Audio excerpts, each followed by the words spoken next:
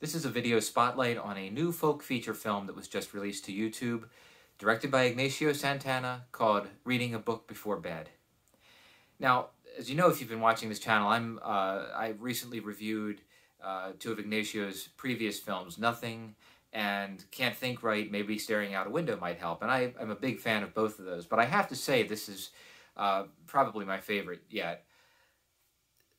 As with Ignacio's previous films, what he does here is really unique in using these kind of extended takes, long takes, and images as a sort of blank slate onto which the viewer can, into which the viewer can immerse him or herself and I think project a lot of their own meaning onto these images. It's a great approach, and Ignacio does it really well.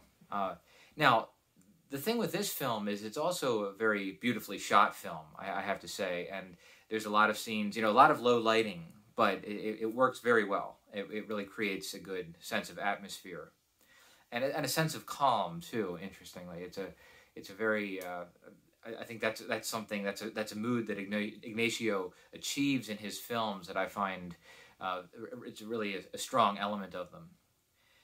Now, to me, I'm talking about how we can kind of project our own meaning onto these images, that Ignacio leaves a lot to our imaginations and our interpretations in that respect. And for me, this film is really a reflection of fighting off distraction.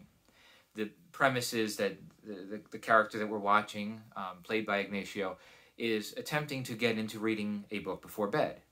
But there are all these kinds of internal and external distractions that keep him from really being able to concentrate and to read even a few pages of the book at a time. And I do think this is this speaks to our current moment, certainly, where we're constantly inundated with distractions and bombarded with, whether it's advertising and media and other things that are competing for our attention, and that can very easily pull us away from those kinds of introspective moments of concentration. And in that sense, too, I think through this film, Ignacio perhaps has something to say about the creative process itself and the kind of concentration and focus that that process itself requires. So the film gives you a lot to think about. Very rewarding in that sense.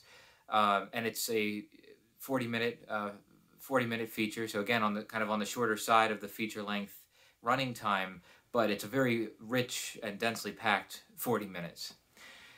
There is one scene in particular that I want to highlight, which I thought was just beautiful, which is when he finally is able to commit to reading a few pages from the book. He sits down and begins reading from the book, and on the soundtrack is Beethoven's Ode to Joy, and it's a beautiful sequence. I mean, the combination of the images and the music, and also just the meaning that Ignacio gets out of them together, creates a really powerful moment, and I was really struck by that and wanted to single that out. So anyway, I recommend it. I recommend taking a look at it. I would link to the film in the description below here. And if you watch Reading a Book Before Bed and enjoy it, I'd also suggest taking a look at Ignacio's other films, because he definitely has a strong style and approach that in the three that I've seen so far is very consistent, and I think makes for a very rewarding viewing experience. So anyway, thank you for watching this video, and I will talk to you later.